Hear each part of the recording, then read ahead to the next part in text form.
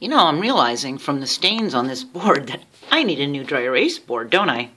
Anyway, we've been doing a lot of triangles, a lot of right triangles, but I know we covered these in previous videos, but I just wanted to do a really quick review because we're going to go into a slew of proofs coming up.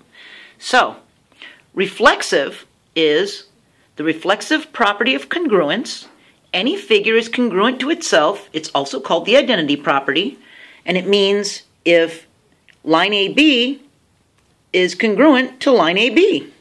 You can also go back to see video number 27, and it'll go into a bigger description of this and more detail.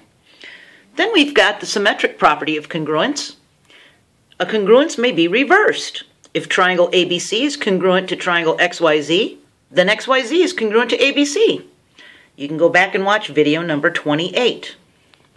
The transitive property of congruence says two figures congruent to the same figure are congruent to each other. So if angle A is equal to angle B, and angle B is equal or congruent to C, then C and A are equal or congruent. You can go back and watch video number 29. Now, try to learn these proofs because you're going to be doing a lot of them, and these are going to really help you get better.